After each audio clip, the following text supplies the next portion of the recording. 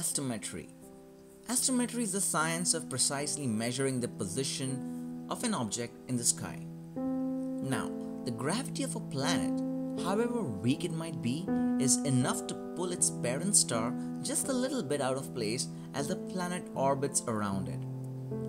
While the radial velocity method studies a star's spectrum to measure the star's wobble toward and away from Earth, there is another trick to measure this telltale motion.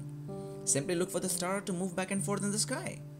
With exceptionally sharp vision, a telescope can actually see a star move relative to other stars. If astronomers use this method to monitor a star and see that it sways away with a periodic rhythm, then they can tell that an unseen companion, perhaps a planet, is orbiting the star and pulling it to and fro.